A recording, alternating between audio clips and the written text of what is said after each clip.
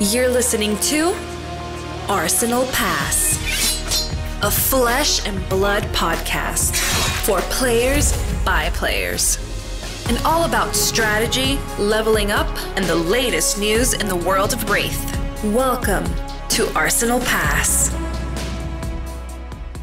Welcome back, everyone, to episode 25 of Arsenal Pass. I'm Brendan Patrick, joined always by culling champion Hayden Dale. Hayden, how are you doing? I'm good, thanks, Brendan. How are you? I'm good. So today we'll be discussing how all the heroes of Wraith look to be stacking up the new classic constructed meta with the release of Tales of Aria. If you're looking for some ideas on where to start brewing, such as what hero to pick up and start working on this early point of the season, then we've got you covered. We'll be focusing on what heroes look to dominate with the release of Tales and the banning of Chain, which heroes look to, maybe be having a bit of a tougher time, and of course, where all the new heroes of Tales of Aria will likely land. I do say banning of Chain. Obviously, the character is not banned, but in Hayden and I's opinion, there will be a drastic reduction, and I do not think that the meta of Tales of Aria will be warped by Chain, at least not in the early days. Anyway, Hayden, let's talk about your week in Flesh and Blood.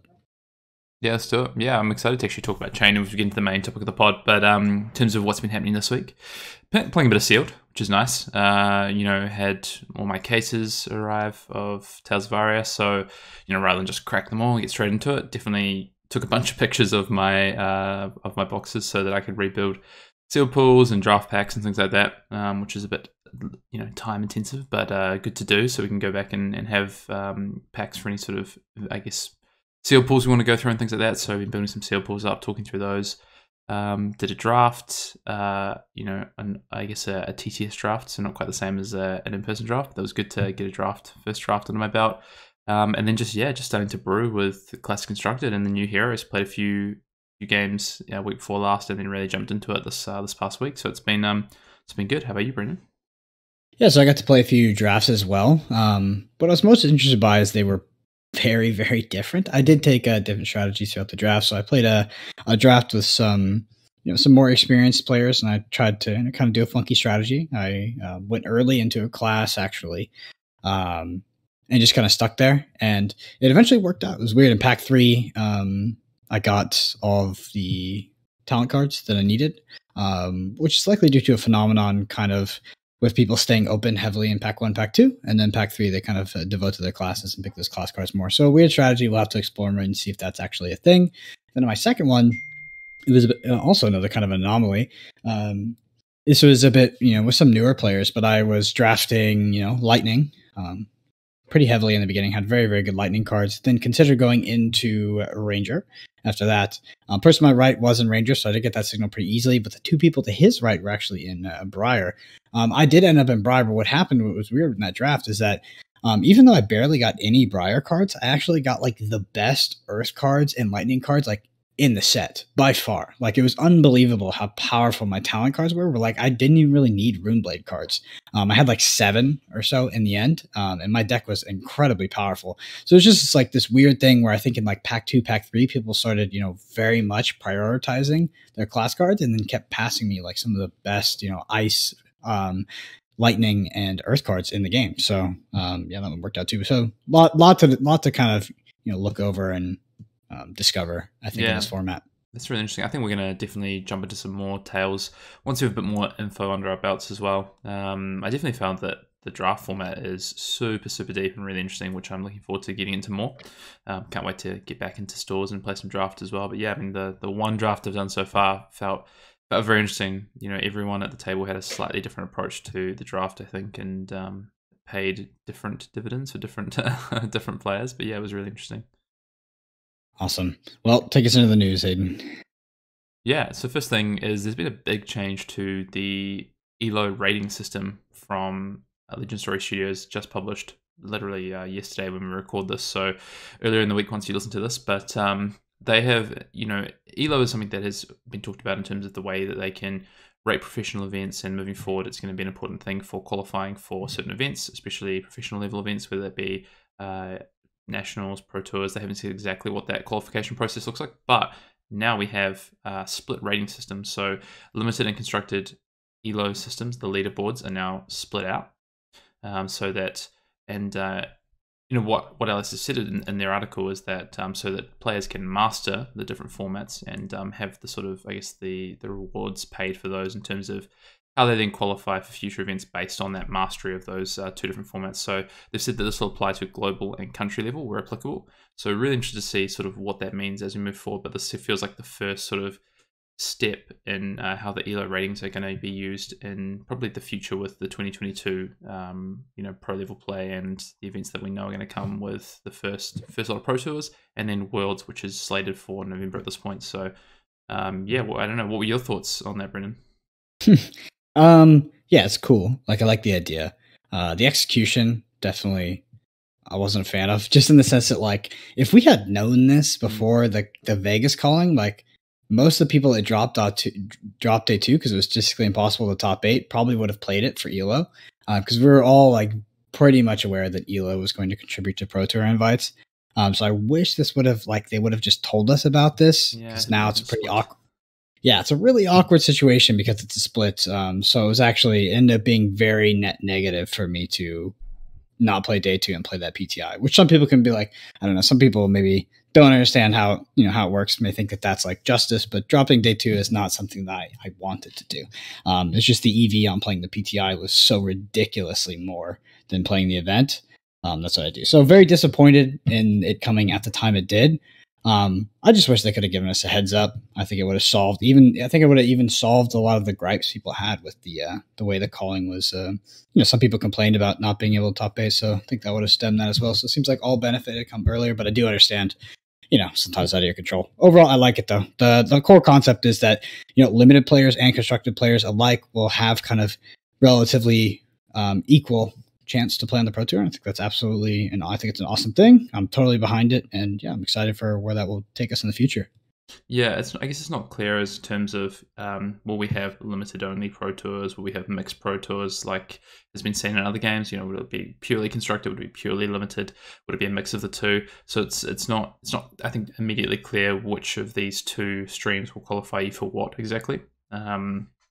So whether it could be the top, I don't know, let's just throw a random number out there, top 20 from each qualifier for Pro Tour 1, or will it be, okay, it's a constructed Pro Tour, so the top 50 of the constructed leaderboard are qualified. So that's the interesting thing, I think. And yeah, to your point, right, like playing that calling, if top 16 means, a really big growth in your ELO, which probably qualifies you or gets you on the way to qualifying for, say, the first Pro Tour, then that's like a really big incentive to, as you say, stay in the main event and continue playing. So yeah, I think obviously they probably had this in the works. There's probably a few things behind the scenes. It's a really big piece of work as well, I think, in terms of their ELO system, because you'll notice that if you did play in the calling, or you've played in a calling, or you've played in a rated event before, like a nationals, it does take time for those leaderboards to update. And I think that's because there's a lot of work that has to go on at the moment behind it. Not sure if these new leaderboards change that and make it a bit easier for LSS, but it seems to be a reasonably big undertaking. So yeah, excited to see what happens next. But Brendan, you're not badly positioned on that limited leaderboard at 14th. You got Dallas calling coming up. You could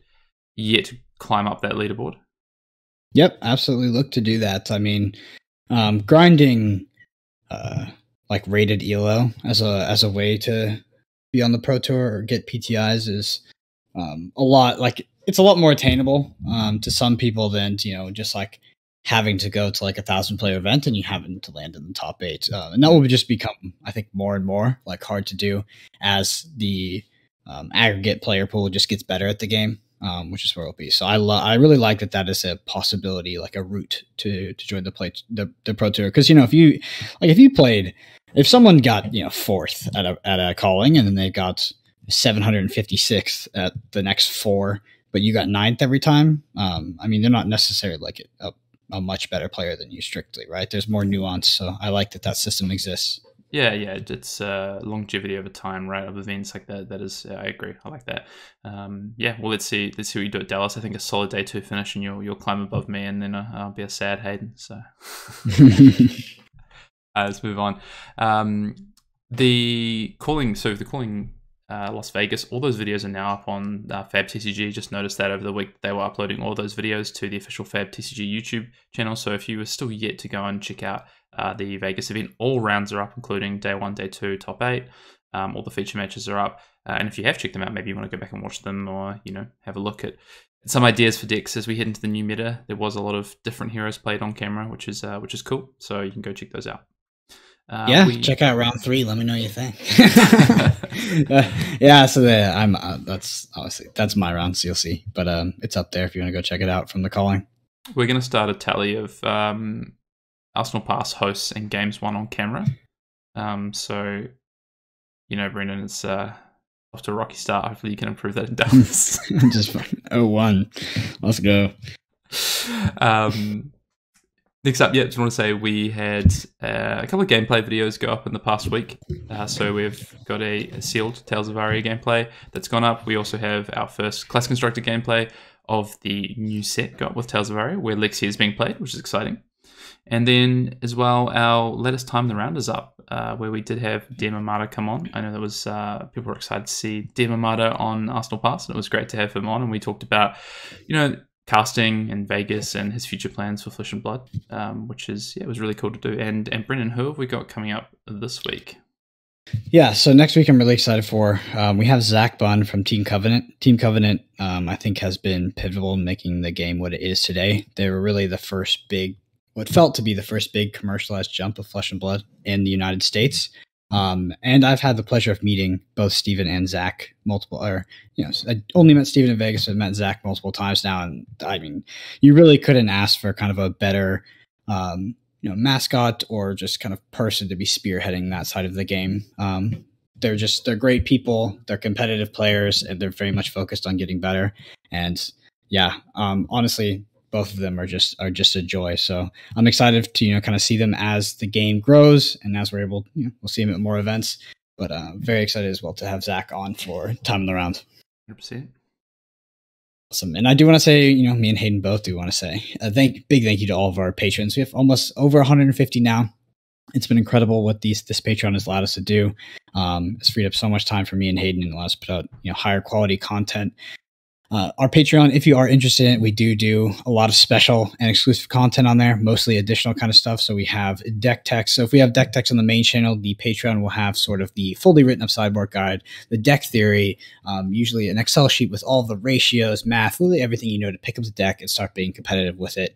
As well as that, we do have live sessions with our patrons. I think the next one is coming up on this weekend. Yeah, we let the patrons choose a topic, and then all get in a Discord call and go ahead and do a usual Arsenal Pass episode, except there's viewer questions and you get to participate. So those are really awesome, and just a huge thank you to anybody who has joined our Patreon. You have let us kind of go take it to the next level.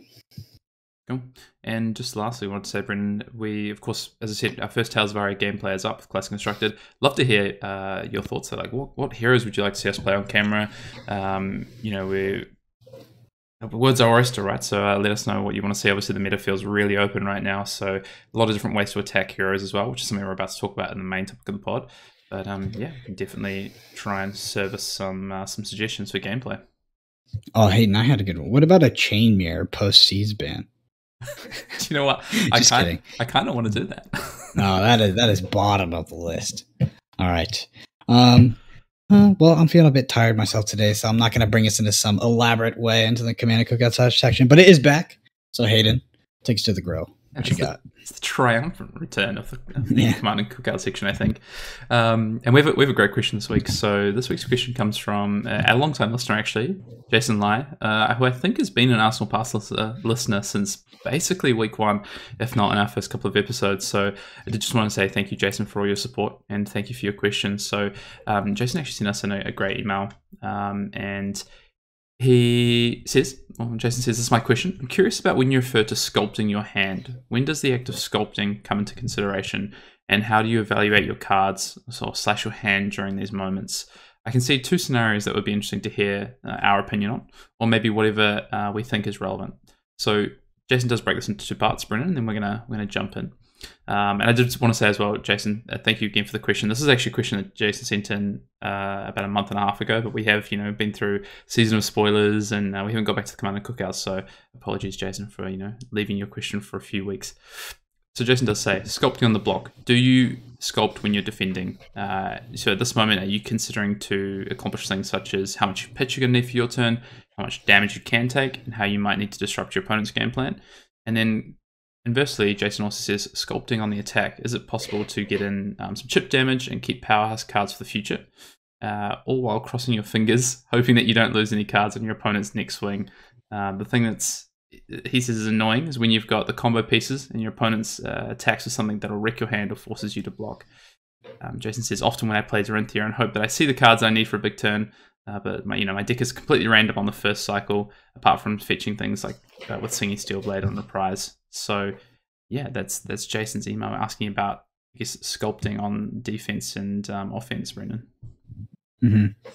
Well, Hayden, since you read the question, I'll let you take a jab at it first. So. Yeah, so I think there's a few things in here, right, which is a lot of different concepts that we talk about. But if we take it to a base level, right, effectively what Jason is asking about is a turn cycle. Is effectively like how, first of all, are we sculpting on the block? Always, right? That's where you're really starting to sculpt your hand, because when you draw up at the end of your turn, the first thing you're going to be doing is defending with that hand, or your opponent's going to have their turn with that hand. So you're going to be, gas tank's full, hand's full, the opponent comes in with their turn. So immediately, the first thing, that's the start of your new turn cycle, right? Effectively, that is your opponent's turn, and your next turn are going to be played off that hand. So when it comes to defending your opponent's turn and sculpting, or quote unquote sculpting that hand, the first point of interaction you get to do that is when your opponent makes a move, right?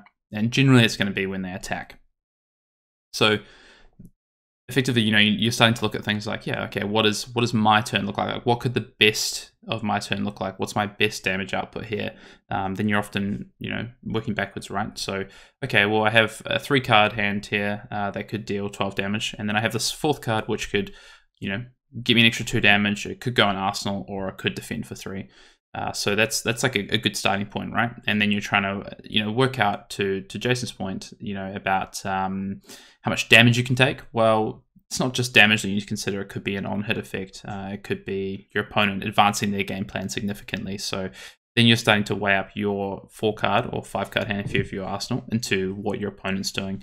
And those are like the biggest key things to start with when you talk about sculpting on the block. And if you can then get past that point of just basically playing the game out turn cycle to turn cycle to try and get the most advantage, that's when you really start to get into, I guess, like the core concept of a sculpting your hand for the next turn cycle. And that's about not just that turn cycle itself, but it's like the future of the game. So maybe there's a card in your hand like a Singing Steelblade, like an Ironsong Determination, that if you can get that card into Arsenal, then you're on your way to setting up a really strong 5-card hand into the future. Those combo pieces that Jason's talking about there.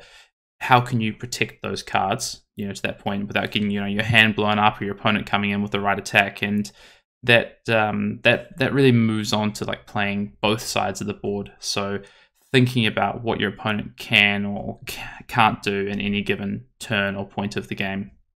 And I think a good example of this, right, is playing into Bravo maybe. So you might be really worried about like Crippling Crush or like Crush attacks, things like that. As soon as your opponent's playing off, 4-card hands, that's going to be a bit more difficult for them to, unleash a dominated Crippling Crush on you. It's going to require a lot more from them. It's going to require exactly the right hand, 3 blues plus the Crippling Crush. So in those situations, that's when you can start to try and set up and sculpt your hand a bit more for a future turn cycle. So say we're talking about 2 turn cycles. On the first turn cycle, you might get a card into Arsenal.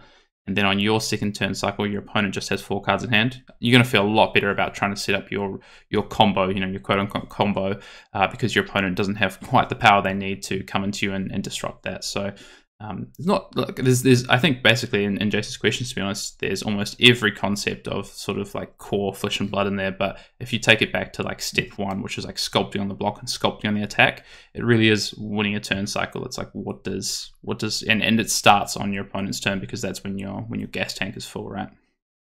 Yeah. I mean, I think probably one of the biggest noob traps in Flesh and Blood is playing 4-card hands, like just kind of blasting your 4-card hands into your opponent, just back to back to back to back, maximizing damage, all that good stuff, even maximizing blocks.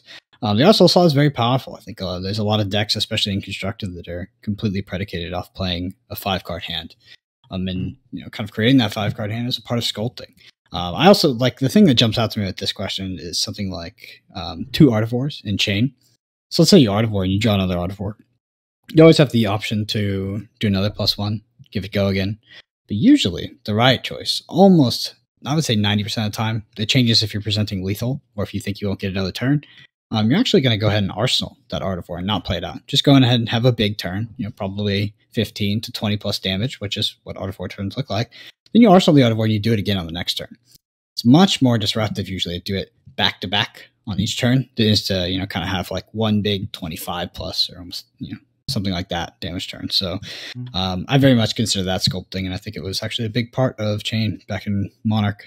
Yep, would agree. The crazy thing, right, is that these concepts may sound pretty basic, but I actually think that in the Monarch meta of Classic Constructed, we really moved away from some of these core concepts of sculpting a hand throughout the whole game, of turn cycles throughout the whole game, because it was a very aggressive format. It was a very tempo-based format where players would, I don't know if I'm saying tempo-based is actually the right way to go about it, but basically there was really often seeing the second cycle of your deck was not a consideration unless it was your only consideration, right? So some decks that wanted to fatigue, then the second cycle of your deck was like the biggest consideration. But outside of that, just the end-to-end game of going through one cycle of the deck, then getting into the mid game, and then getting into the end game where you cycle back through your deck and start to play back into your second cycle wasn't really a big part of the Monarch Constructed meta. Whereas Crucible before that or Arcane Rising before that, it was quite a big consideration, and those were really where I think a lot of people learned the core fundamentals.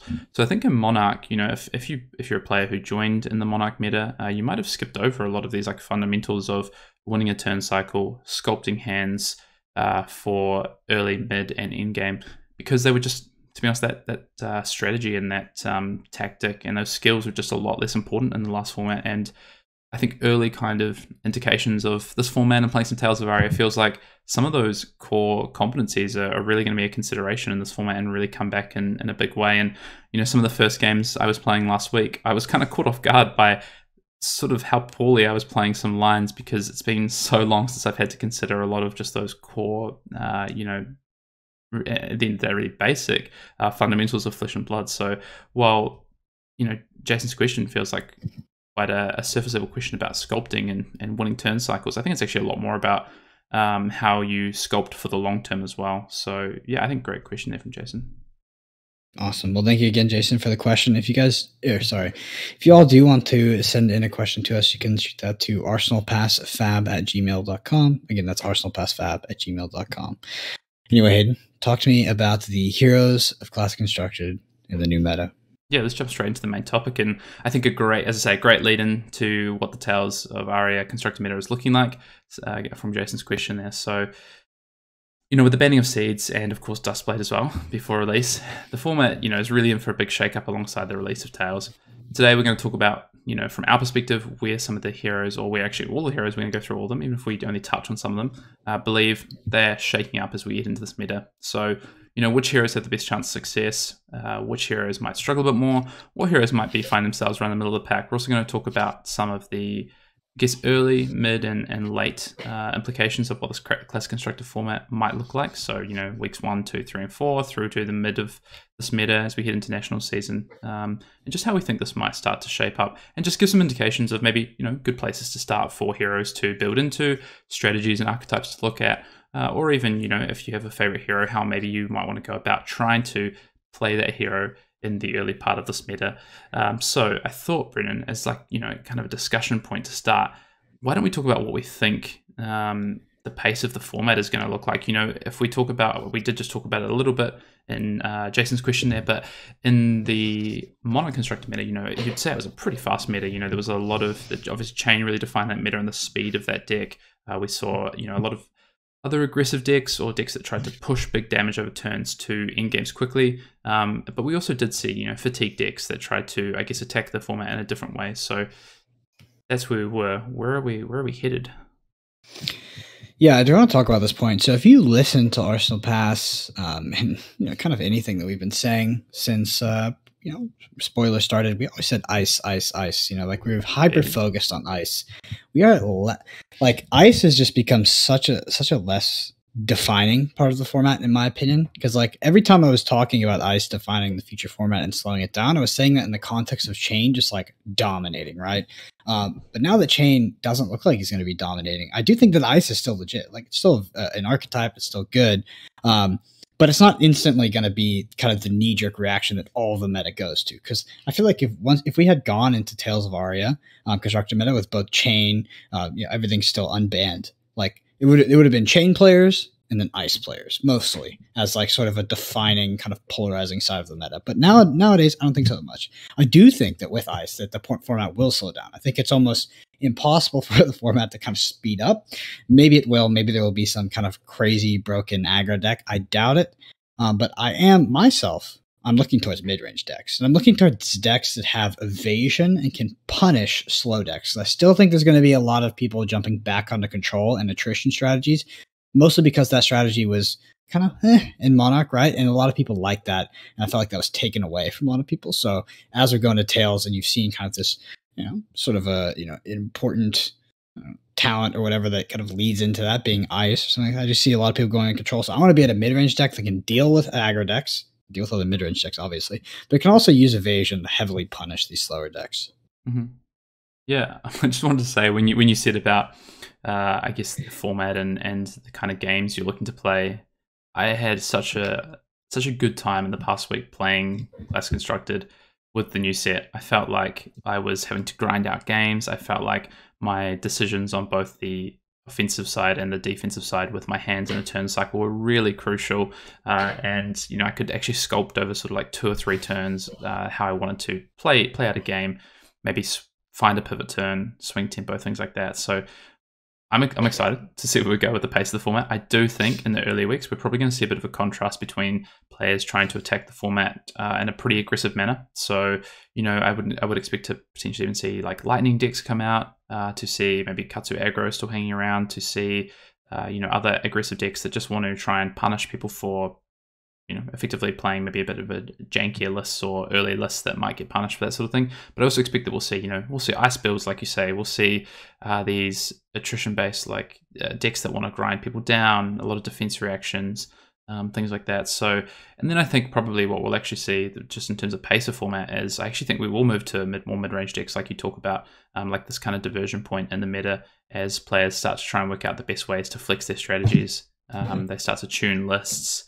It's a lot easier at that point once you have a bit more information about the meta to build lists that can potentially move either side of the line. If you're on a mid-range list, maybe you move a little bit more towards the aggressive side in some matchups, but defensive in some matchups, depending on how you attack the meta, or maybe you have more of a 5-card hand build versus more of a defensive build. So that's probably where I think the pace of the format will shake out, Brendan. But I'm excited to say that it feels open right now. It feels like that pace of the format could go either way. It's cracked wide open. I mean, Chain really was that was the deck of Monarch. I mean, everything was built around Chain. You had to have game versus Chain if you wanted to even exist. And a lot of people actually felt that you had to play Chain if you even just wanted to compete. That's just gone. Like, I know that some people were like, yeah, I played Chain in early Monarch and I had a build that maybe had less seeds or was less reliant. Seeds was just so pivotal to, it's not an end game card. It's an early game card, it's a mid game card, and it's the end game card. It was just the most important card in Chains. Like, you have to think about things like, how do you build Ursur? How do you have end games? And how do you come with a 1-cost attack and swing the Nebula Blade for 4? Like, Nebula Blade is so much worse now. So I think that the Chain has definitely gone from maybe tier 0. Maybe he goes down to tier 2. Could still hover around low tier 1. Right. But it just cracks the meta right open. Like, right open. I have no clue what is going to be dominant in this meta. I know we're going to see a lot of Prism, and some other things we'll get into later, but if you enjoy being creative and using deck building as a way to get an edge on other players, this is like your time. More than almost any time in the past in Flesh and Blood, in my opinion. Some spoiler alerts there for your thoughts on Chain. Yeah, I mean, 100%. I mean, the start of a new meta should always be like an oasis for deck builders, right? But now, more so than ever, because some of the established metagame that you often walk into in a new format, where you have an established metagame, a set comes out, and then you adapt to the set. Now we're actually, it feels like, to your point, with the bannings and with the changes, that we have a lot more of a wide open field, which is super exciting. So on that, Brendan, I did want to talk about, so we've talked about the pace of the format. We feel that, yes, it's very likely to slow down to some extent. To what extent that is, with the impact of ice, with attrition-based decks, with the fact that, the ability for people having to race chain, as it were, might not be, you know, it's not as important. What will they look like? Pace probably slows down, right? Initially, anyway, and we'll see what that looks like. What will, I guess the next piece, what will some of the defining characteristics of this format be, and some of the really key gameplay patterns that define the Tales of Aria classic constructed meta? I might start, Brennan. I think that the first thing I think is going to be important, and we've kind of already alluded to, even talked about this already today. I think that we're going to see the pitch become so more important, and that setting up for end games, considering your pitch turn after turn, not just, you know, oh, I need to get these 3 cards because when I get fatigued, I need to finish on this turn, etc. No. About, you know, really managing the resources in your deck, managing your second cycle, so that when you get into these mid and end games, that you've set up a better second cycle than your opponent. I think these are things that are going to really matter in this new format. I agree, and I'm excited for it too. It's not just so I know that there's sometimes like a pushback on this when we say stuff like this. It doesn't mean memorizing your pitch completely, but like just think about a long game of Class Constructed. If someone's pitched like a Blood Rush Bellow and like reds at the bottom of their deck, and you're a Dorinthia that's pitched all blues, I mean, yeah, you got to think of like the second cycle of the deck is like a level 10 versus like a level 1. Like that's what you want to play for, is you need like threat density, and you need to have a deck that can compete in the, you know, in the second cycle. Obviously, you know, it gets a bit thrown off because your life is no longer 40 in the second cycle. It's very unlikely to be. Sometimes it is. But yeah, I mean, pitching mindfully, maintaining a power level in your deck, all these kinds of things that were a bit less relevant in Monarch, unless you were playing Chain, then I think that they're going to come back in force. Yeah. Yeah, I like the mindfully pitching statement there. I think I might steal that for future. as mindfulness while pitching. Yeah, exactly. But one of the, I think I just wanted to give this a bit more explanation, because we have definitely talked about this in the past, but I think more so in the context of Limited and much less so during the Monarch season. But I think there's 3 sort of distinct, I guess, levels to pitching. And the first is really that you just, you know, go about your kind of business. You just play your game out. You play your 4-card hands out, right? The next level is, you know, you're pitching. You're being mindful of your pitch. I'm gonna use that term because I like it. You know, you're thinking about, okay, well, I could pitch this yellow here, or I could pitch this blue here, and do the same turn. So I'm gonna pitch this yellow because this card has better, you know, better threat density late game. It's an important card that I might want to see back. Whereas this blue is just another resource. And actually, last turn I pitched 3 blues, so I'm gonna have 4 blues and a chunk on the bottom of my deck. That's not gonna be great for my in game, you know. Or I'm playing a Sink Below. I'm actually gonna tuck this, you know, like really gas red card at the bottom of my deck for later in the game. Maybe I'm putting a Crippling Crush at the bottom, and I know I've just pitched 3 blues. So, you know, you don't have to memorize your pitch, but just knowing, oh, I'm trying to do something. I'm trying to affect an in game. And then kind of the third level is just being mindful of what your opponent's doing as well. So, you know, if you're playing, to Brendan's earlier point, if you're playing into a game and your opponent is just like pitching all blues, they're just like throwing everything at you, they're just like going, you know, pedal to the middle on the first cycle, and, you know, you're able to, you know, set up a little bit of an in-game, you get a few sort of threats to the bottom of your deck, but maybe you just make the decision, okay, well, I'm just going to be like really defensive and play for the second cycle of my deck, because I know that my second cycle of my deck is so much better than my opponent's 11 blues and 3 yellows that they've got at the bottom of the deck. So they just want to go back and talk about that sort of level of pitching. Again, to Brendan's point, you don't have to memorize your pitch. It's just about being aware of the kind of what is being pitched by, you know, ideally both players, if you can get to that point. It does definitely take some practice, but the more you sort of think about it, the more you sort of work on it, you'll find it. And, you know, it's usually about the same amount of turns to get back to the first turn cycle, you know, because it's generally 4-card hands throughout the game. So, you know, once you get through 12, depending how many cards are drawn, you know, 12 to 15 turns of a game, you can, you know what's going to happen. So, yeah. Anyway, Brendan, any other sort of, I guess, key characteristics or defining gameplays? The other thing I did think about is like synergies and combos, I think, are going to be on the up, especially synergies. I think we definitely saw 5-card hands be important in Monarch, but I think actually my first take on this format is that 5-card hands might be played less because you're playing turn cycles more, but they are more important in this format.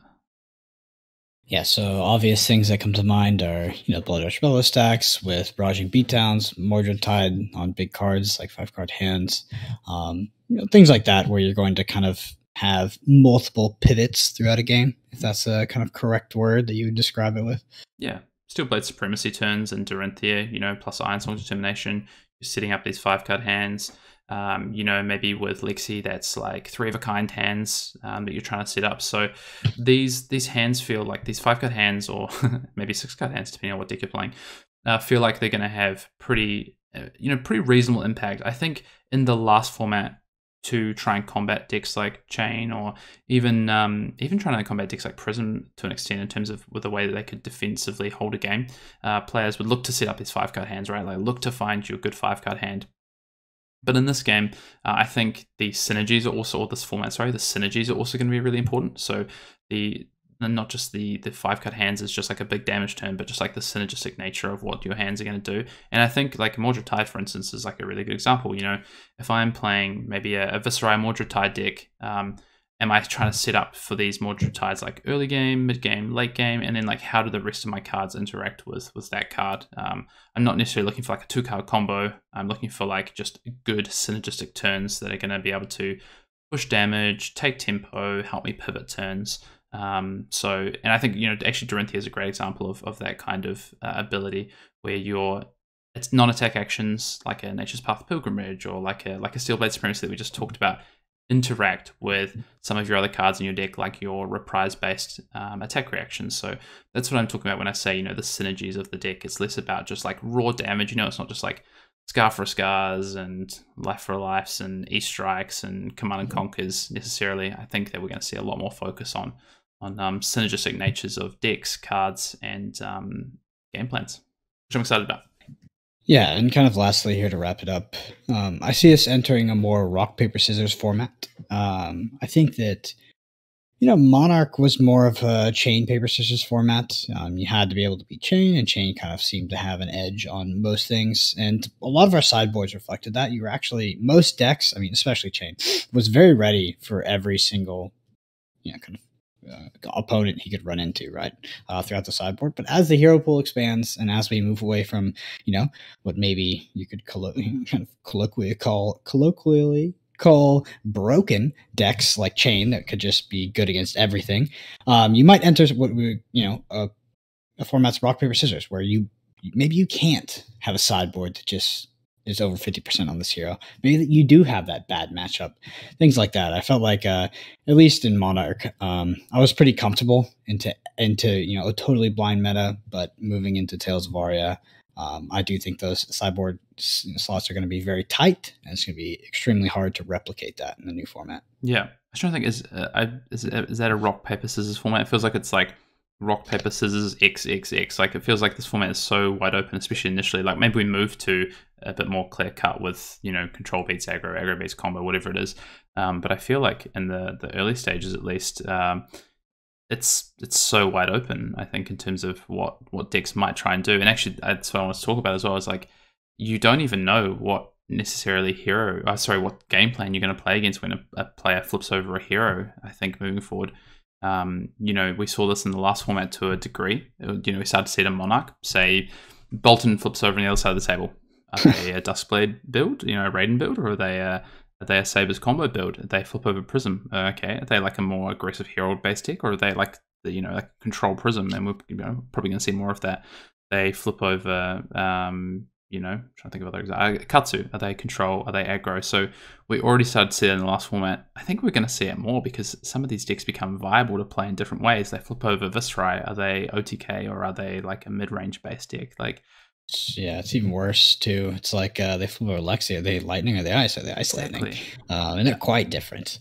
Yeah, it's really accentuated with the new heroes. For the Bolton thing, I would always, you know, talk to my opponent first, and I would judge them based on their character if they were going to play Sabers or not. And it was usually right. Obviously, I'm kidding, but you know, I love to take my digs at Saber Bolton players. That's right. They took their digs back at you at the calling. So I know.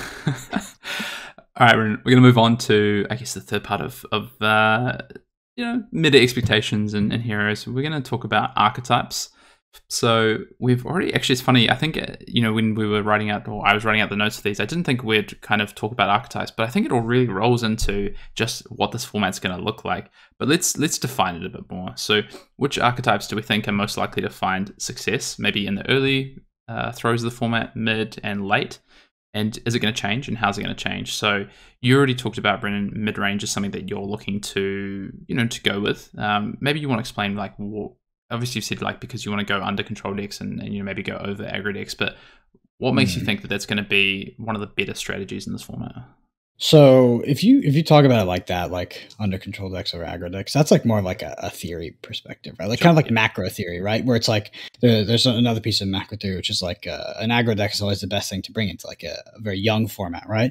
But the reason why I'm looking at mid-range decks is because I think that ice will be prevalent, and I want a deck that's not going to fold when I have my resources or my arsenal tax or something like that. And something like mid-range does that a lot better. Specifically things like Rhinar.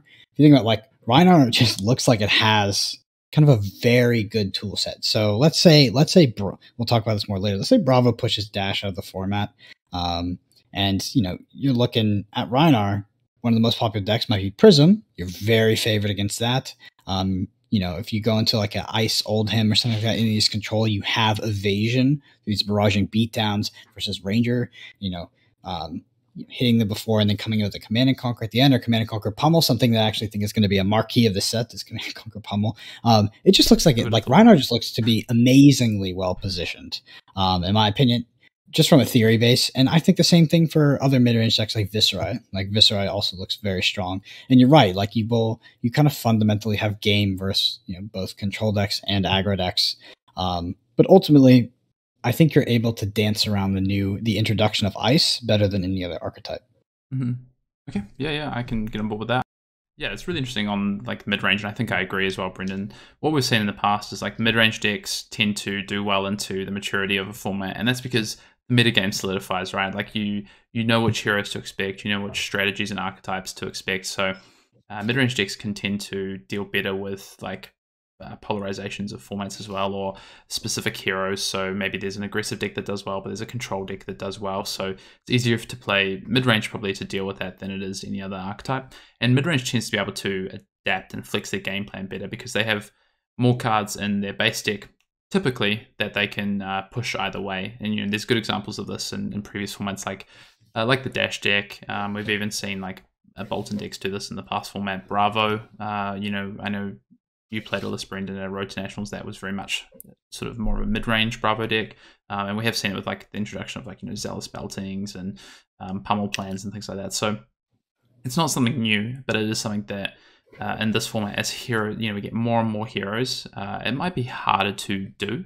You might say that actually, in fact, and this is kind of, I guess, my sort of thought is that early on, we're still going to see proactive game plans do really well. So whether that be archetypes that are aggressive in nature with their proactiveness, or maybe they're like more combo based in their proactiveness. But I think that those are decks that I think will do well early in the first few weeks, just because they work well into open metas. Right, to your point, like the old adage of like bring an aggro deck to week 1 tournament because you don't know what people are going to play, and people's decks will be a bit untuned. Untuned, right? Yeah. And if we talk about control here too, control is also like what's funny about a lot of these concepts is they kind of go like every single way. Like control is also very good into an early format because people don't have like proactive and cohesive game plans to beat your like dirtily strategy. Because sometimes they can be quite hard. You can just attrition them, run them out of stuff. Or just have like, a general Bravo game plan where you are coming in with like Crippling Crusher, Spinal Crush every 2 turns, every 3 turns. It's just, most decks that are untuned could wilt under that. So control definitely has this place as well. I think fatigue, I would be freaking surprised if that exists, because fatigue was literally or fatigue, as they say, was literally like a reaction to chain. It was a theoretical reaction to chain per se. So that should be gone. Will it be there? Yes, it will. It will be there week 1, week 2. Don't get me wrong. It'll be there. But that should fade out of the meta very good. Fatigue is not actually a strategy in Flesh and Blood. It was there to combat one thing, which is what chain was doing.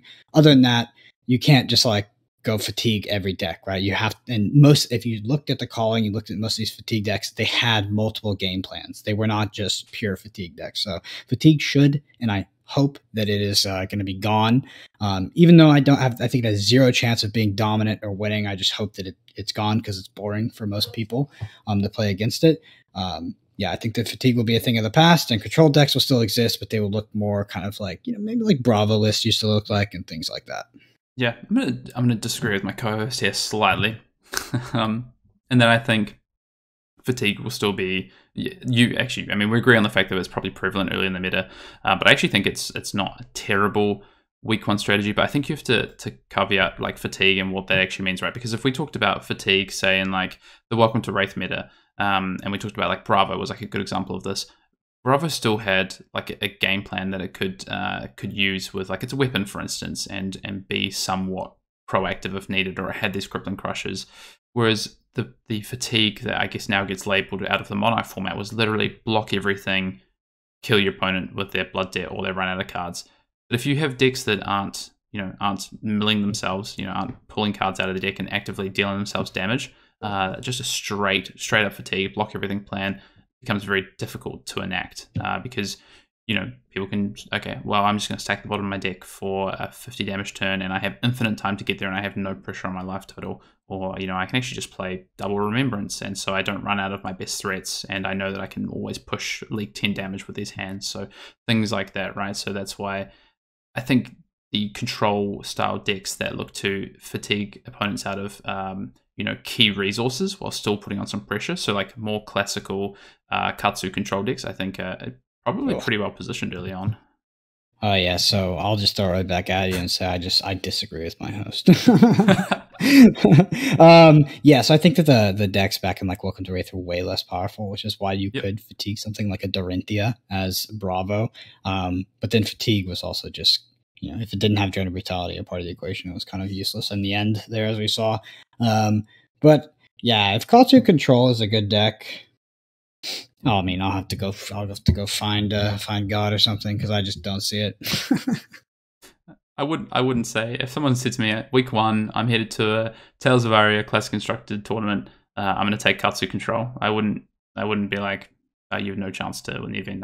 I'd say it's probably a reasonable week 1 choice. I probably wouldn't advocate it because I think if you come up with stronger players in the top 8, you're going to struggle. But yeah, it's really hard when we don't know what the format looks like. But I will say that the synergies in Tales of Aria and just from Crucible of War and Monarch still around. There's still really powerful strategies to enact. Just because one of the most powerful strategies is gone doesn't mean there isn't other powerful strategies out there. We saw the impact that Bolts and Sabers had on the format. We saw the impact that these Prism Aura decks had, and if you're playing Control and you're not proactive against a Prism Aura deck, they're gonna just run you over. So yeah. Brendan. Yeah, definitely. I think both those decks might not fall under my definition of fatigue. I think that the Prism deck is definitely doing its own thing with the auras, right? But Katsu Control, gosh, there has to be huge like quotation marks on that because that is definitely looks like a mid-range deck. That's what I'm saying. I don't like these decks aren't actually fatigue, and I think that's why it's important to qualify exactly what fatigue means. I think it got a bit of a different, like these control / fatigue decks got bucketed into one, I think, with Monarch, and that's not really what they are, right? Like fatigue is like this game plan. It's not an overall strategy of playing, I guess, like of winning a Flesh and Blood event. So yeah, for sure. I mean, it's okay. Like, I'll definitely go out there, and I'm willing to get flamed by saying that I think that Katsu Control will still be the worst competitive deck in the format. Doesn't mean you can't win with it against anything, but I just don't think it's a very good competitive deck. All right, well, we're going to talk about heroes, so we can get into that and we can debate that a bit further. We're going to talk about some of the heroes. First of all, we're going to start with heroes that we think are going to do well. They're set up for success. They might even define this Tales of Aria meta, be tier 1 heroes. These are the heroes that we think are, basically going to have a good time as we enter the Tales of Aria meta. I'm going to start, Brendan. I'm going to talk about Prism. I think, obviously, Prism just won the Las Vegas Calling. We've seen Prism, in spades, a lot through this Road to National season, but the I guess conversion rate and the success of Prism in the early part of that meta was not great.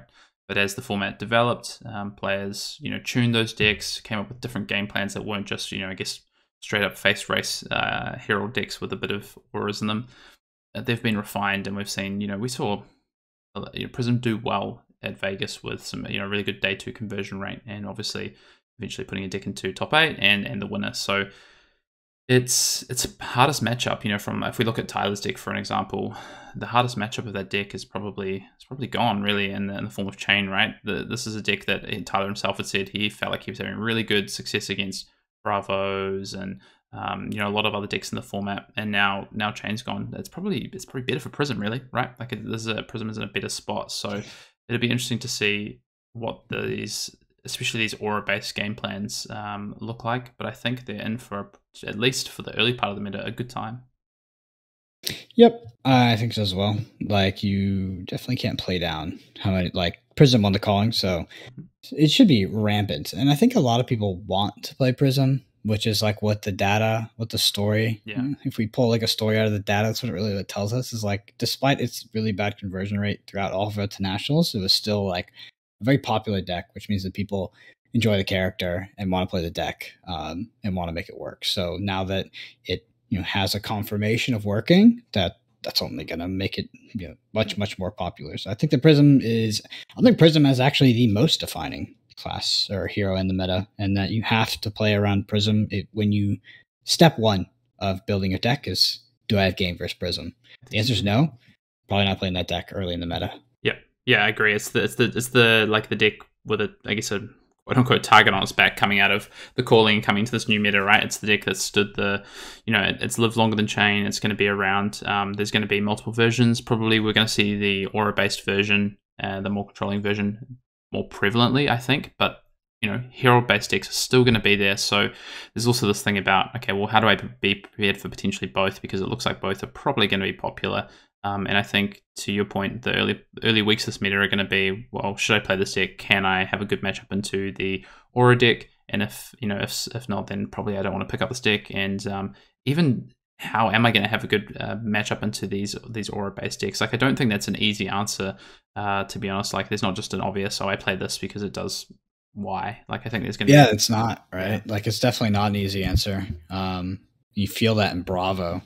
But you just throw on 2 Titan's Fist, or sorry, what is that? Is it Titan's Fist? You throw on 2, put on the boots, put on the time skippers, and boom, you're cracking auras like nobody's business. You hear their first. That's Brendan's pattern strategy on how to beat auras with Bravo. But yeah, I would. Yeah, that was a yoke, by the way. Don't do that. If I was going to pick up, Prism week 1, I think I'm picking up the Auras plan. I think it has the best. My worst matchup is probably gone, so I'm pretty happy to pick that deck up into week 1. Maybe Katsu Aggro is a tough one, but otherwise I'm feeling okay about it. Next up, Brendan, this is one that I think we both are pretty excited about, but Viserai is something that we feel has definitely looking to, I guess, craft a place in the top tier of what might be the new meta. Obviously Chain had that title of, Runeblade to beat in the past format, but Viserai gains a lot from this format. So, it gets the Spellbound Creepers, which is a really powerful piece of equipment in the boots there. And, the mixed damage type that Viserai can put out across, rune chants, then just straight arcane damage from cards, plus, of course, your physical damage is really strong, right? Like, it is something that is not easy to combat. And you couple that with the fact that you have the ability to reduce the cost of your cards, with the rune chant cost reduction, that can really combat frostbite tokens and ice as a deck. So you also have a lot of different weapons to choose from. There's you've got Rosetta Thorn that's come in there as well. You can't play Dustblade, unfortunately, but you have the Thorn. You have, of course, Nebula Blade. You have Reaping Blade. You have the Dread Scythe. There's just there's a lot of options there for you to play and angles of attack for these Viserai decks to take, whether that be from like OTK to aggro into mid-range. I think probably, just personally, I think where we're going to see this deck probably find most success is in mid-range to more aggressive decks that can really put on, I guess, a lot of pressure with these mixed damage types, and set up, some intermediary, really big turns with cards like Mordred Tide. Agreed. I'm excited for Viserai. Viserai was actually really good in Monarch, but Chain just did it better, in my opinion. So he's gotten some upgrades in Tails, and honestly, I think the Chain is a thing of the past, or at least a thing of the competitive past. So I'm very much looking towards Viserai, and it aligns with my mid-range ideology, where it can deal well into ice. It's kind of a more adaptable deck, and it can punish both. Does have evasion, right? Does have the arcane damage, all that good stuff. So I'm very, very excited for Viserai. I am slightly worried about Prism. The thing about Prism, though, is that Prism is obviously this doesn't hold true as much for the Aura plan, but with Prism, it's always like, yeah, maybe I can just tech more for it. If I just tech more for it, I can make it easier, right? If I add more 6 attacks, something like this, or 7s, 9th blades, then it's kind of like always an option. But then when we get into like, Aura strategies and getting Aura locked and, what is it called? The Halo of Illumination for Tome of Divinity 3 times in a row, all that good stuff. All the fun stuff. Well, but yeah, excited for Viscerai. But I think the one thing before we move on is the one kind of concern I have with Viscerai is that if you come into decks that have, high blue counts, high defensive ability, you can actually run out of just like threats with these Viscerai decks, because they can basically, a third of your threats probably in your deck are based off arcane damage, and your opponent can just pitch cards to defend that. So in those matchups, you're really reliant on being able to set up really strong 5-card hands, whether that be through first cycle, second cycle of your deck. Mordred Tide becomes a really important card, so that is probably like the one concern I have for Viscerai, is like, how's it going to play? I think you need to be able to be prepared to play into ultra defensive decks early on, and you need to have a game plan that's going to allow you to punch through that sort of that barrier. Now let's talk about some of the spice. So 2 decks, or 2 heroes that Hayden and I are very high on, that other people may or may not be so high on, but this is also, it addresses the Prism problem. It's going to be Levia and Rhinar. And I know that there's a large amount of people that thought Levia was unplayably just terrible in Monarch. It wasn't. It was actually a good deck. It was very, very strong. It just we tested it, and it was one of our favorite decks in the group, but we couldn't get it over 50. But it was super explosive. Carrion Husk is a great card. And so is, Art of War, of course.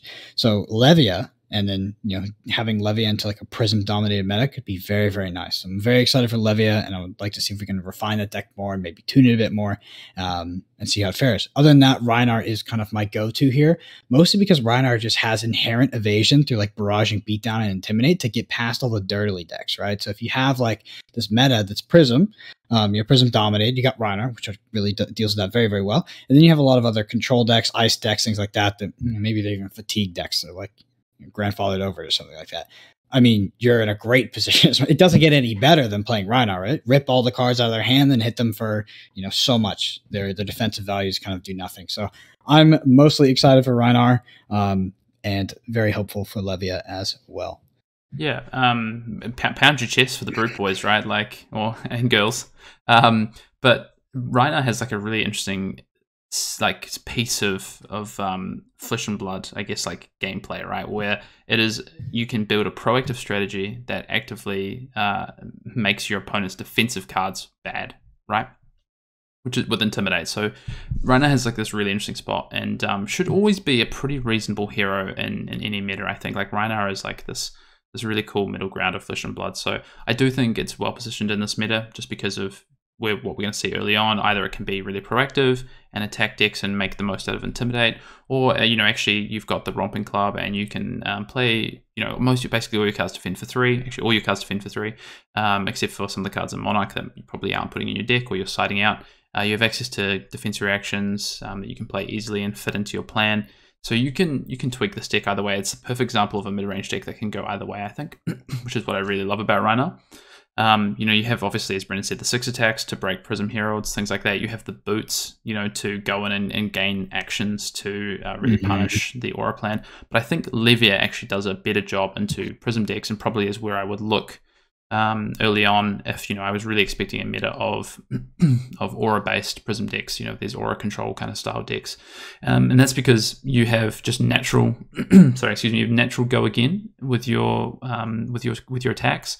But then you also have the ability to go and gain action points with the boots, and you also have this really cool ability, obviously, to play cards out of your banner zone and gain extra resources that way. So I think that's where Levia can really excel, and for the same reason into ice decks as well.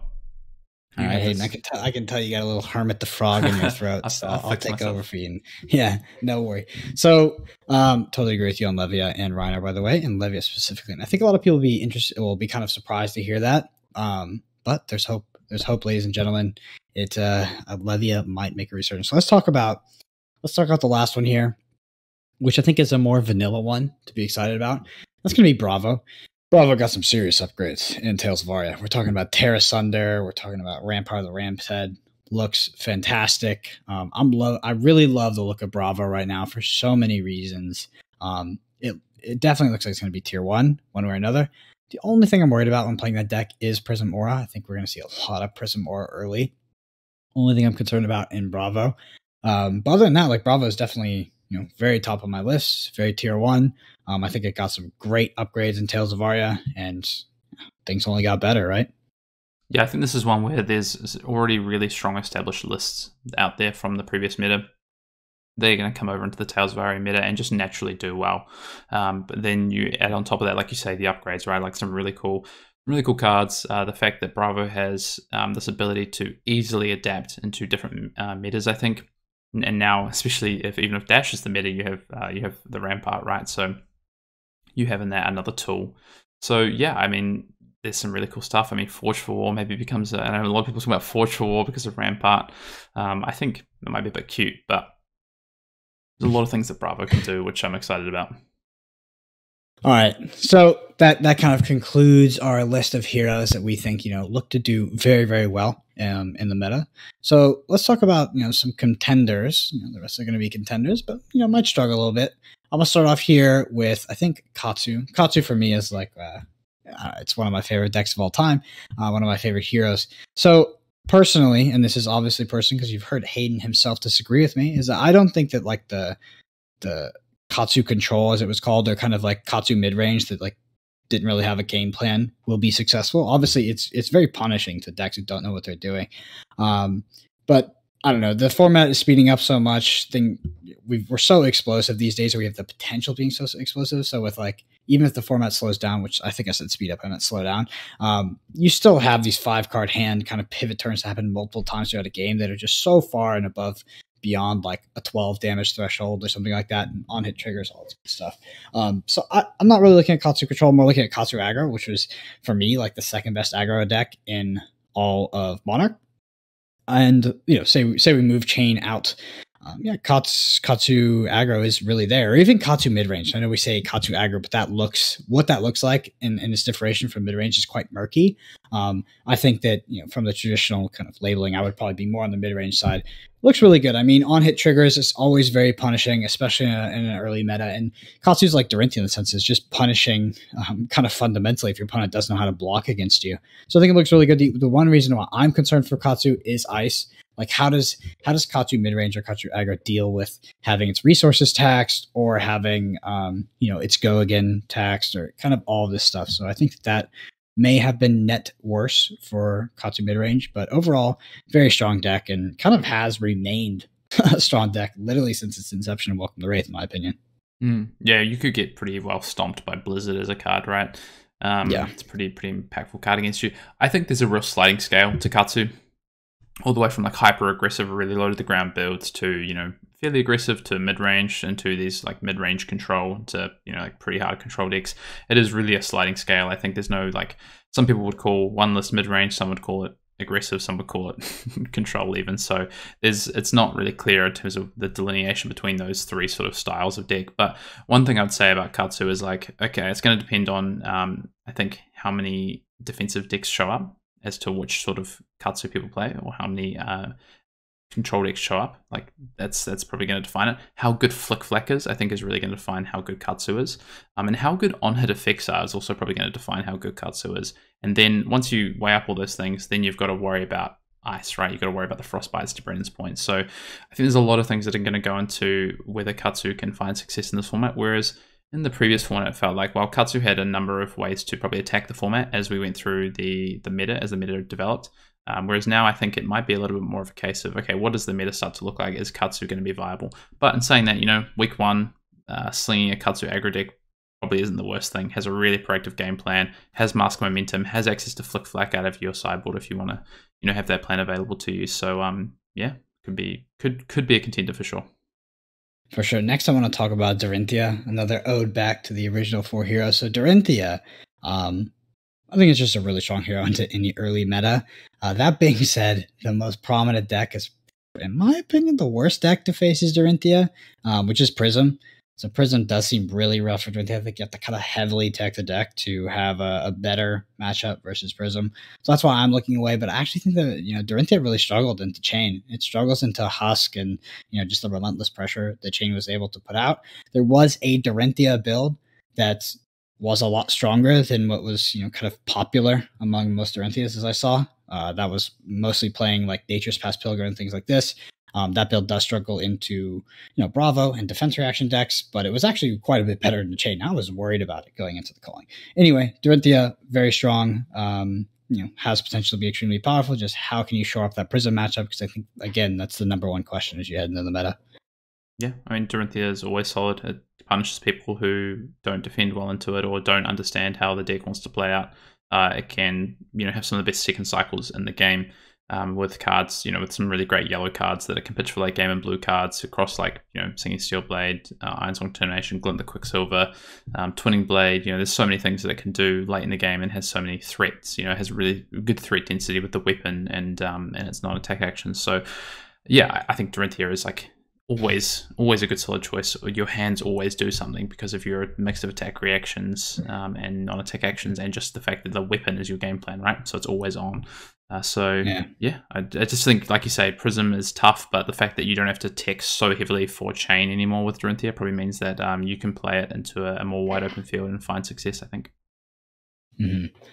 Well, Hayden, I want to hear, because you played it on stream against me. Tell me about Lexi in this upcoming format. Yeah, I think, you'll notice when we talked about, I guess, the heroes that we think could define the meta or have immediate success, we didn't talk about any of the new Tales of Aria heroes. And that's not because we don't think that these heroes are going to, be good and immediately impact the format. I think it's more of a case of we just don't know right now. The first kind of takeaway is these decks, these heroes are very difficult to build. The requirement of the element cards into your builds make it not easy to build. The fact that it's not really clear which direction you should go is also difficult. I will say though that I think Lexi has probably the highest immediate potential of the three to become an immediate contender, I think, and that's really down to the fact that you have this like ability to build really proactive game plans that can also disrupt, whether that be with ice or whether that be just like straight out damage with lightning. So I think Lexi does have immediate potential. The one thing that could, I guess there's a bit of a knock against Lexi is that we haven't seen decks without an attacking weapon do well in Flesh and Blood Classic Constructed so far. So, like Wizard, like Azalea, these heroes have, struggled a little bit. Prism would be the one that kind of breaks that mold, I guess, from the previous format. But if we look back at Prism, didn't do well early in the format. Yes, it won the calling and a fantastic job and at the calling, day 2 conversion rate, but that is also a little bit different in the fact that it turns its cards into weapons, and I think we saw the Aura build that does that very well, be successful. So yeah, I have a bit of some hesitancy around saying that Lexi is just going to immediately be a really strong tier 1 deck, but there's some really powerful interactions and some really powerful things that Lexi can do. So yeah, I'm excited to see where she goes. Yeah, and following what Hayden said, we're probably going to have to put Briar and Oldhim kind of in the same bucket where, honestly, just not enough testing is done, and the decks, even if there are decks out there, or even if we have created decks, are nowhere near tuned, where if we kind of pull decks straight out of Monarch that had no potential upgrades or downgrades in Tales of Aria, they could just kind of vanilla transfer over from Monarch. Those are going to be a lot more optimized just in general, so hard to say at the moment. But I do think Briar looks really cool. How it is more powerful or potentially more powerful than Viscerai, we will see. Oldhim is something that a lot of people will be going to, but again, you have its counterpart Bravo, which you have to have a reason to play that. I think Oldhim, kind of ice or control is very interesting for a lot of people, and we will see a lot of it. But its impact is kind of hard for us to predict at this point. But so we're going to go ahead and toss it in this section. But hey, I want to ask you a question, and this is a question I know on, some right on the tip of some listeners' tongues, and that is Azalea. So is Azalea still at that? Is it still the worst hero in Flesh and Blood? Is it still unplayable, as some people would so boldly say? Where do you see Azalea, at least at a cursory glance? I need to go back for a second. Sorry to leave everyone with bated breath about Azalea, but I just want to say a few things about Briar and Oldtime as well, because there is, I don't want to just completely gloss over these heroes about what they could be or what they could do in this format. So one thing I did want to say about Lexi, for instance, with the new heroes, is I think a lightning build in week 1 is probably a very good place to start. We featured a lightning build on camera this week that you can go and check out, actually, versus our Levia list. If we talk about Oldtime, I think if you are looking to build Oldtime initially, you want to take advantage of the ability to create these Frostbite tokens to come in with cards like maybe Broken Old or Endless Winter to really put pressure on the opponent and really disrupt their game plan. Probably coupling with like Crush Effects. I think that's a really good place to start with Old Time. If you look at Briar, Rosetta Thorn is so annoying, and can be really difficult for decks to deal with if you can keep up constant pressure. And Briar can keep up constant pressure. There is so many good ways to do that. And even if you can't keep up constant pressure, you can put in damage and get Embodiment of Earth tokens. So a lot of things that Briar can do as well. So I just want to, before we got into Azalea, I just want to say I think there's some sort of clearer game plans to go for week 1. With those decks, and we'll see where they go from there. Whether that be like Earth builds versus Ice builds with Old Time, or a mix, or whether it be Briar, with these like really aggressive like lightning focused builds with a bit of Earth in there, or what that looks like. But Azalea, all right. I mean, Azalea's always been playable, right? I think Azalea obviously gets dunked on. Brendan likes to dunk on Azalea. What? No, I do not. All right, yeah, Azalea, Brendan. So I think obviously it gets better. You get Seek and Destroy. You get the access to Honing Hood if that's the equipment that you think you should play in that hero. I'm not actually certain that that's 100% true. It just probably becomes whether like the format becomes conducive to a really sort of aggressive linear build, or whether there's some more sort of cute things you can do with Azalea. Overflex probably is a card that's pretty reasonable in Azalea. Seek and Destroy, very good. Yeah, exactly. Yeah, right. Seek and Destroy, which I kind of led with, I think is probably the card that gives a lot to Azalea. At the very least, replaces Nimblism if people are playing that card. So, look, I think Azalea is probably still going to be one of the lower tier decks in the format. I think for me, it's in probably the top of these heroes that could do well. But to be honest, it's probably in the group of heroes that are still going to struggle, I think. And Lexi's probably going to have more immediate impact. But we'll see what happens. Yeah, I'm going to hold my breath on that one. I think that it has a chance. Azalea with 2 arsenals. I think Azalea specialization cards are super strong, which kind of has me hoping that, wondering or living on a dream that it has a potential in this next format. So we will see. I think that like last format, from a theory base, which is what's funny, I won't go too much in this, but from a theory base, Azalea actually kind of attacked Chain quite well. But obviously Azalea theory has always kind of fallen short. So we'll see. Maybe Azalea was never meant to have 2 arsenals, and they kind of changed it to that, after they saw its performance, and then that could crack up on a whole new thing for us. But yeah, super excited to see Azalea. But Hayden, tell me about, get me started, and obviously you can start with the Chain Boy on what decks we think will struggle in this new meta. Yeah, we do want to touch on every hero. These are we've talked through the heroes that we think have potential, or we think are going to be very good, from sort of day dot. But there is a group of heroes that we think probably are going to struggle, or they're going to they got a bit of an uphill battle if they want to do well in this format. Chain's a good place to start. Obviously, the Seeds of Agony ban is massive for Chain. I'm probably a bit more optimistic than you are, Brendan, about I guess Chain's chances if I was a Chain player, which I'm not. I'm just a player who wants to play the best deck in the format. I don't care. I'm actually perfectly happy that Chain's gone. I'm so excited to explore other areas of deck building and other heroes. But if I'm looking at Chain and thinking, okay, like what does Chain do now? I think you still have a pretty proactive game plan. You still have some really powerful cards. You still have a hero ability that says go again on exactly. That's printed on the hero. So like Chain is still inherently a powerful hero. Just lost its card that enabled the early game, the mid game, the late game. So you need to come up with a different way to attack the format. And what that looks like, that might look like a more mid-rangey or a bit of a slower deck. Might look more like high roll. Yeah, or maybe you're just playing Tremors, and you're just playing like a red line aggressive deck with some good cards that can be played at a banish. But Seeds enabled a lot of those plans, so we'll have to see. To be honest, I don't have like a starting point if I was to rebuild Chain right now. I'm not super interested in. I think if I'm looking at Runeblade, I'm a lot more interested in Viscerai right now and Briar. But at some point, I think I'll probably jump on a Chain list and see what we come up with. Dimensional Gateway is a card that probably does come up to me immediately and says that card might need to be in the deck somewhere. So we'll Gateway or Crossroads. Gateway, yeah, the rare, not the majestic. Okay.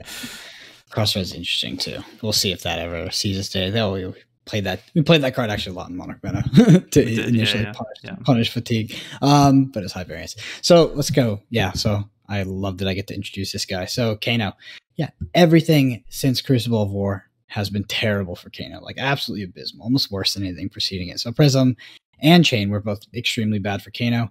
Spell Void is really bad, and then Prism with the auras is just, oh god, it's so bad. And then now we have Ice. Ice is pretty bad for Kano as well. Can he deal with Ice? Like, is Kano still going to be a Blitz deck? Yes, it will. I think Ice just forces you to really play on your opponent's turn, which blows. I know there's a lot of Kanos out there that love playing on their opponent's turn all the time and going off the top.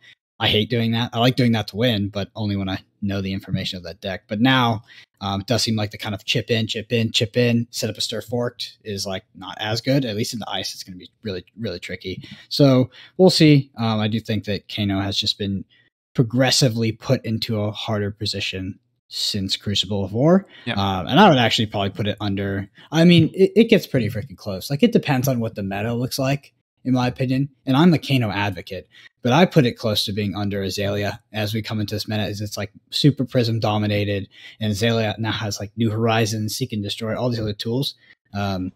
Yeah, I don't see it with Kano. I hope I'm proved wrong, because I would love to play that deck. Yeah, I think I agree. I think it is under Azalea personally. And yeah, I mean, the way to play Kano just keeps getting narrowed and narrowed, and it takes away the strength of that deck, which, you know, you start at 30 life, that's a big consideration. So anyway, I want to talk about Dash next. Dash was a hero that had pretty reasonable success in the previous Road to Nationals format in the lead up to Vegas. We really saw it come on from sort of like week 3 and 4. And we definitely, we saw it do reasonably well in Vegas as well. A top 8 berth for Dash there as well. The card that, I think really might change Dash is going to be Rampart, right? So Guardian, presumably, and what people would say is one of the worst matchups for Guardian has always been Dash, right? It's too hard to deal with the pistol. You need to be like super aggressive to beat it, but you can't enact this like more mid-range or slower game plan against it. But now you have access to Rampart. That could really change that. Pistol breaks the chain every time. You need to put a counter on it. So as soon as you block the second time, Rampart's going to have 2 counters, 2+1 stacks on it. And then you can just block with that, even if there's Plasma Purifier. So Dash is probably still going to need to be looking to be very aggressive as a deck, which it kind of was in the last format anyway. That's more what we saw. The top 8 deck we saw from Alberta was a bit more sort of classic, but what we probably saw from like the Matt Rogers sort of deck lists and some of the lists that we saw towards like weeks 4 and 5 of the meta were a bit more aggressive in nature. So I think that's probably where we land, and probably what we'll see from Dash. But it'll be interesting to see how it goes now with one of its best matchups probably being potentially one of its worst matchups, and a different format coming in. Yeah, totally agree with you. We'll have to see if Rampart, I haven't tested it, to be totally honest. So I think that it is somewhat still theory at this point, even if it's dunking on the current iterations of Dash. It's still, we have to give Dash time to try to, kind of rebuild the deck or reevaluate, switch up the strategy, and maybe it can beat out the theory. But it does look bad. It is definitely not good at all for Dash in terms of that. Probably being a popular deck and Rampart existing. Yeah, we might be a little bit low on Dash here, actually. It's probably still going to do pretty well, to be honest. And like, you still have access to high octane and just like really aggressive boost strategy plans. So I don't think Dash is going anywhere.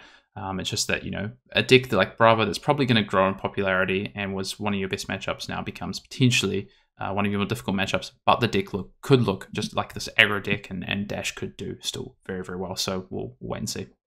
In which it might struggle against Ice. Yeah. So this is like always like this tic-tac-toe here. So now on to everybody was holding their breath for this one. So we're talking about Bolton. So I'll go ahead and talk about Saber Bolton first. So Saber Bolton, I think it's dead. I think it's probably dead. I didn't show up to the funeral, at least, and the deck, it already folded in the face of any sort of disruption. Minimal disruption at that. So Command and Conquer was a popular card in the format. I mean, that deck really struggled when Command and Conquer was drawn in multiples or played against it on key turns. Now we have an entire talent devoted to doing stuff like that, whether it's destroying your armor, which is key, whether it's stopping you from Gogan, which is key. So many things that, I hope that should be enough for No Saber Bolton.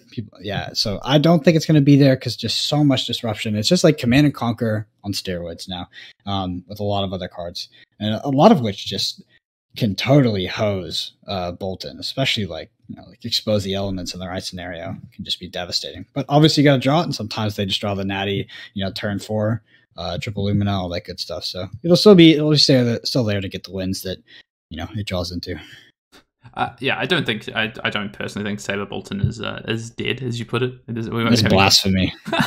But look, I think that's it's a fun deck. It has like this really proactive game plan. It's really hard it's reasonably hard to interact with. But when you do interact with it, it can really set it back and, as you say, be devastating.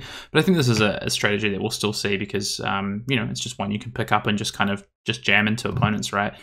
In terms of like the Raiden builds, which were probably they were more popular in the lead up to Vegas. Maybe in Vegas, the Saber Bolton ended up being more prevalent. I think that's the one that's, it's going to be interesting. So you don't really need resources to attack with that deck, right? Because Raiden costs 0, you can play these 0 cost charge cards. But if you're being hit with Frostbites, for instance, like that really does start to change the dynamic of probably how you have to build that deck, where you probably want to play off a resource card every turn. So I'd be interested to see like what that means for Bolton. To be honest, I'm really not sure how Bolton's going to play into this format. My initial take is it's going to struggle. There's aggressive decks that do better jobs with on-hit effects that are more prevalent. You've got Lexi now with like lightning builds. Frostbite and ice builds seem to be probably a problem for these Bolton Raiden builds. And as we see things be more mid-rangey, traditionally Bolton feels like it's going to struggle into these mid-range decks. But yeah, we'll see. We'll see what happens. It could still be very good. I think Raiden is a very good weapon, and that hero ability is very strong. So could be very wrong, but we'll see. Agreed. Like even for Raiden, a lot of the disruption doesn't really bode too well. So it's just historically it's kind of a card hungry class, resource hungry class, and especially if you're having things that attack for 0 and you tack a resource onto that. I mean, 1 versus 0 is infinitely more expensive than 0. So it's really tough to deal with. Cool. All right, Brendan, round it out. We want to talk a little bit about how to find some early success in this new meta.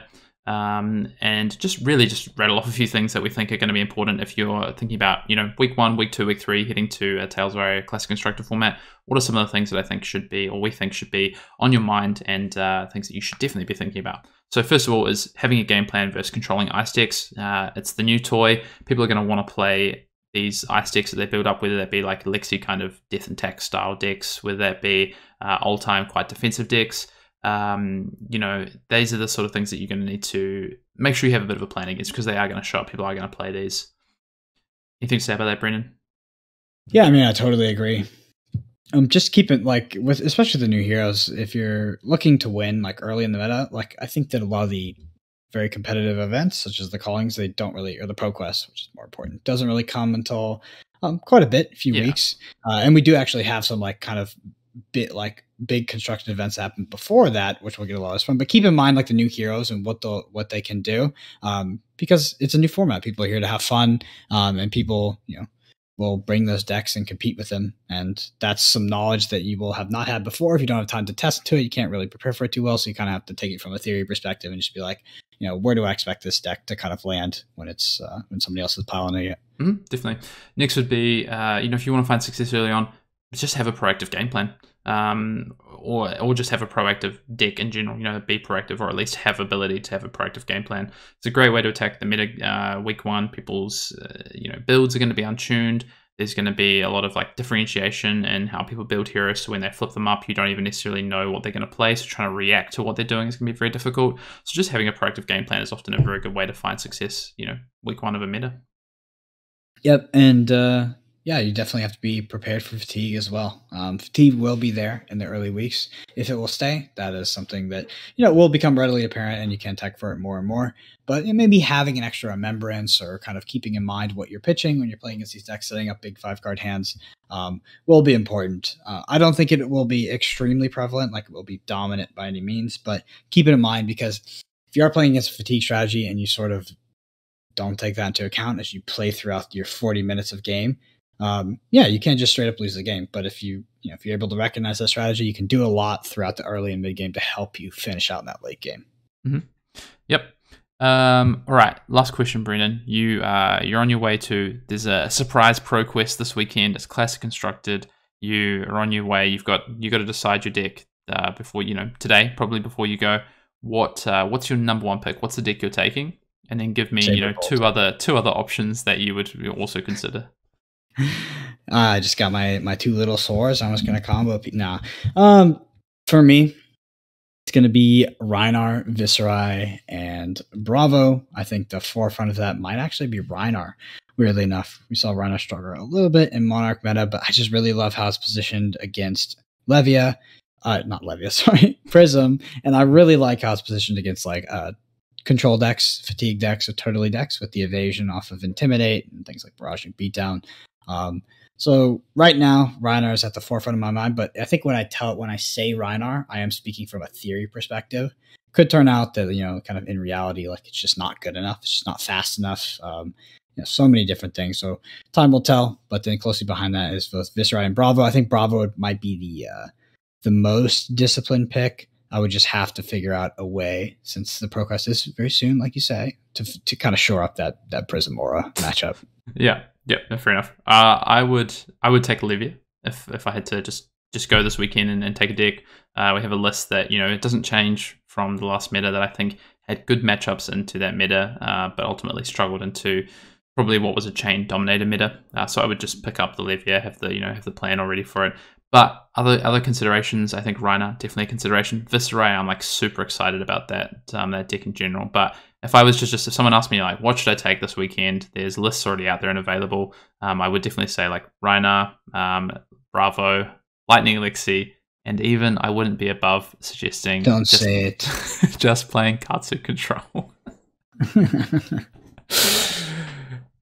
All right, then my little caveat suggestion to the person who asked me, I'm going to tell them, and just even Saber Bolton, just so we can both be contrarian. Sure. Sounds good to me.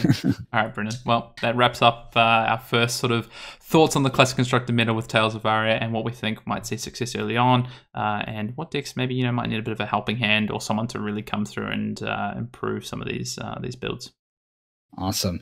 And we do have something very exciting as we end here in order to break up the monotony that is the outro, and Hayden isn't ready for this. Oh, you already hear him. So we do have a YouTube page, Arsenal Pass. We do post deck text, gameplay. Of course, all these podcasts here, you hear here, as well as our other podcast called Arsenal Pass Time in the Round, which is much more free form. We usually have a guest on there as well. So if you're interested, go check us out on YouTube and choose a subscription. Speaking of subscriptions, we're almost at 2,000 subscribers. I remember there was a little promise that someone made to me before we hit 1,000. His name rhymes with Hayden Male. And I have to ask you, Hayden, what color, if you were going to go yellow for 1,000, what color are you going for 2,000? I'd like to point out I've never made any promises. I'd be the perfect politician, but don't worry, I'm looking to make sure we celebrate our milestones in some way, shape, and form.